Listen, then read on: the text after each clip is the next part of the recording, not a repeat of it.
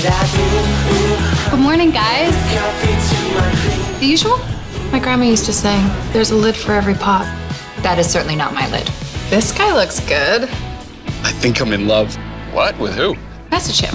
You have to do it for me. I'm not good at messaging. You know that. Be me for me. Take me to the finish line, coach. I'll get you a date. I'm baking right now.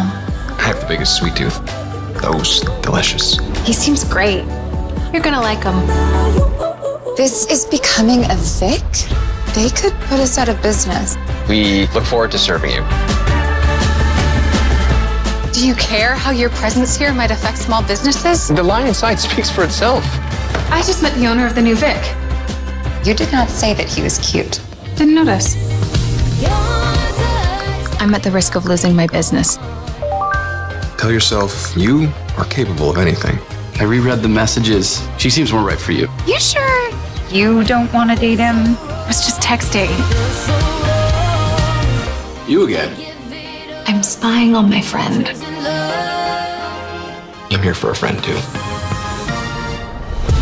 This world is very, very small.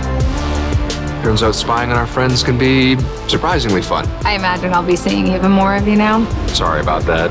I'm so glad you guys could come with us.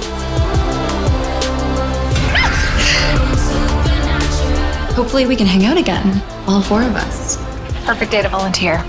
Looks like he could just fall asleep in your arms. Do you like him? Can't reconcile with the fact that this guy who I enjoy spending time with is the reason I might be going out of business. If we'd met under different circumstances. Not how the cards fell. I asked Jonah to write the messages for me. So Lena and Jonah did all the talking for us? Are you thinking what I'm thinking? Is you? Every single message.